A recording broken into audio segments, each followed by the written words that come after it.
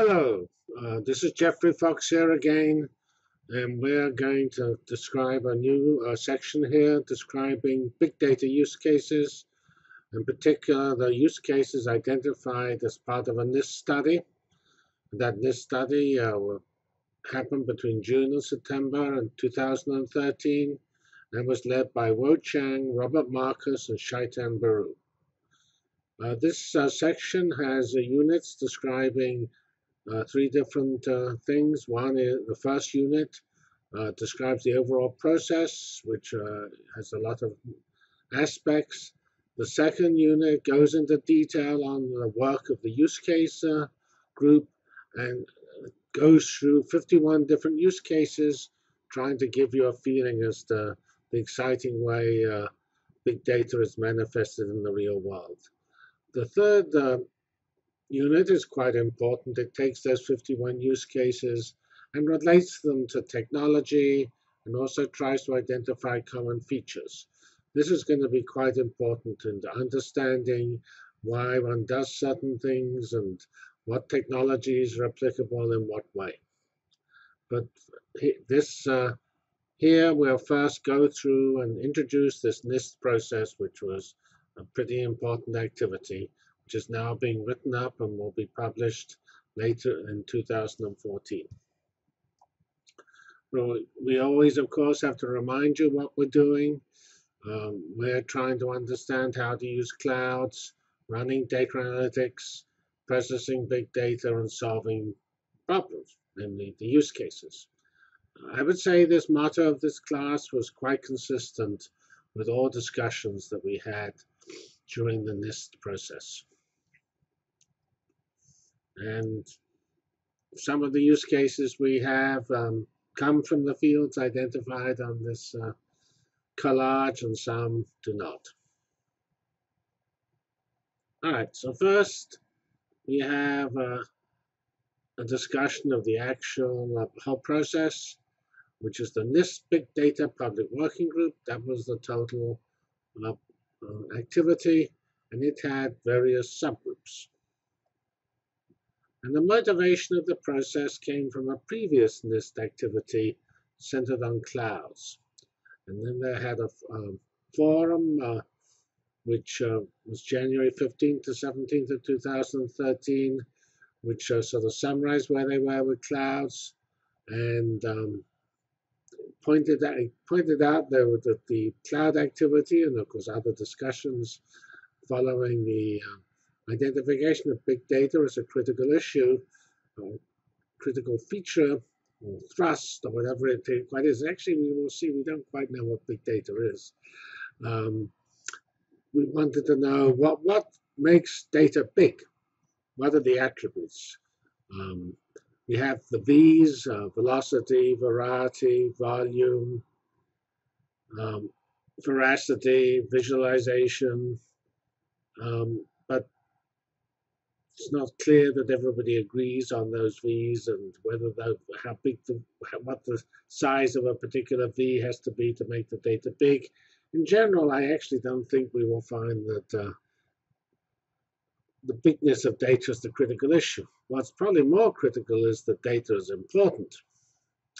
And anyway, given we're going to call this whole process big data, we want to know how this process is different from traditional data environments and related applications, because data has been used forever, as we have noted.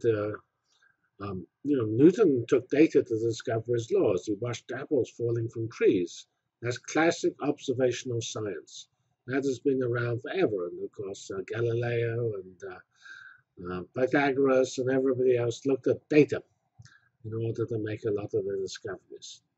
So how is big data different from these older well-established things? So we need to understand what a big data environment looks like, what type of computers it has, what type of software that it has. Many people running computer centers are very anxious to make certain that the computer center runs big data well. And then we need to look at these environments, which maybe are somewhat different from previous environments, which tend to be optimized for either say enterprise applications, databases, or in the science world for simulations using MPI. And then we have to look at what how we use these existing applications for the different newer big data environments. And then we have to look at what all the challenges are, which are for the science, the technology, and also standardization, which is relevant, of course, for NIST, having S in its name. And how can we accelerate the big data juggernaut? So now we come to the actual definition and charter of the NIST big data, that's NBD Public Working Group PWG. This started as actually a telephone meeting slash webcast meeting, June 26th of 2013, which was open to everybody, and it which sort of started to define what the whole process was, and it finished with a one-day meeting at NIST on September 30th. It was ironic that that meeting was the day before the shutdown, and that shutdown, although it was only whatever it was, a couple of weeks, had a very significant impact actually on the whole process, because it sort of stopped some carefully orchestrated timeline and probably delayed the process by months in the long when everything is counted up. The meeting was basically to this, what you might call to, on the 30th, basically summarize where we were, looked at some near-term steps. That defines what's called, you might call version 1.0 of the whole process. And then sometime coming up in January of 2014, version 2 will be kicked off while version 1 goes through some internal process at NIST to take the white papers and material produced by the working groups and make them into publishable form. So here is the actual charter, which builds in input for this particular field, plus some general features of anything that NIST participates in. NIST is always vendor neutral and technology and infrastructure agnostic. It always goes across industry, academia, and government. It is not it needs to, and of course, to make progress, we need to bring these three different communities together. And the purpose was to establish some consensus definitions, some taxonomies, which often go with the definitions, some reference architectures addressing both technology and security, and a roadmap for how to go forward.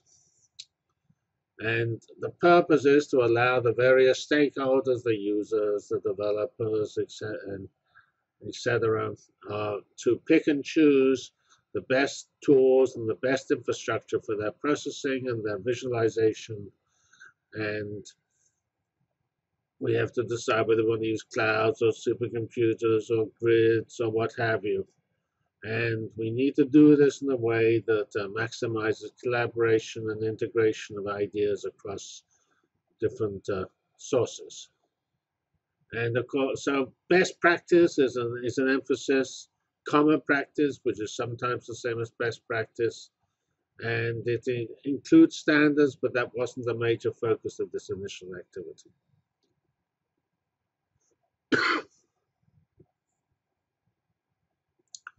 The whole public working group was arranged into 5 subgroups. There was a requirements and use cases subgroup where I was one of the chairs with Joe Paiva and Segi Bayan from Cisco. There was a definitions and taxonomies subgroup led by Nancy Grady of SAIC. There was a reference architecture subgroup led by Orit Levin of Microsoft. Security and privacy led by Arnott Roy of Fujitsu. And a technology roadmap led by Carl Buffington of Astronics. Now, most of my interest for this class is actually the work of the use case subgroup, which I was leading, because it tells me the 51 use cases which I want to use to motivate big data, technology, and approaches. However, for the rest of this particular unit, I am going to go through the first the four other subgroups, and then finally the requirements subgroup, and that will then prepare us for another unit, which will actually go through the 51 use cases. So if we look at what we learned, what we learned at the NIST process that was actually compatible with what I had, for instance, I learned at the Big Data Conference in Santa Clara in October 2013. And it was quite striking. One interesting feature I found from this process was the number of people in the process who said they were data scientists. I hadn't realized until that involvement how many people, especially from industry, consider themselves data scientists. Another interesting feature, which you'll see when we come to the actual big data use cases, is that images are a really critical source of big data. This is shown on the right by this standard plot of the number of photos uploaded and shared per day.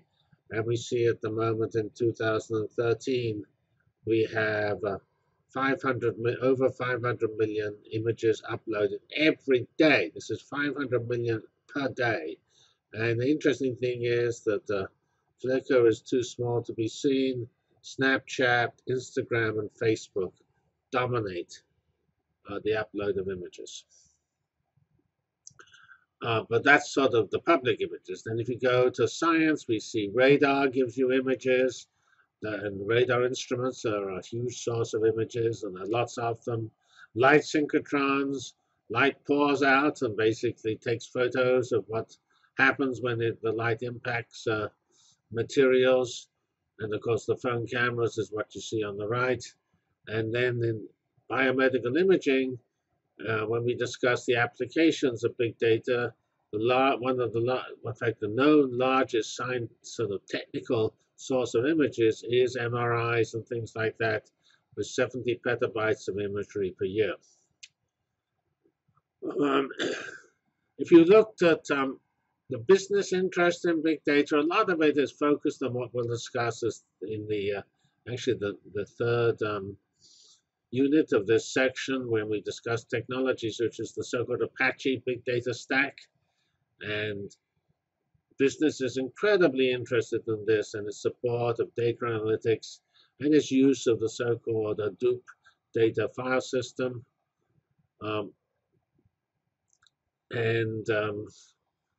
That was again striking to me, that this Apache cloud stack was so pervasively used. And because if you go to the more academic, purely academic meetings, I had not seen that. I got more discussion of things like data movement and data management and the roles of clouds and grids.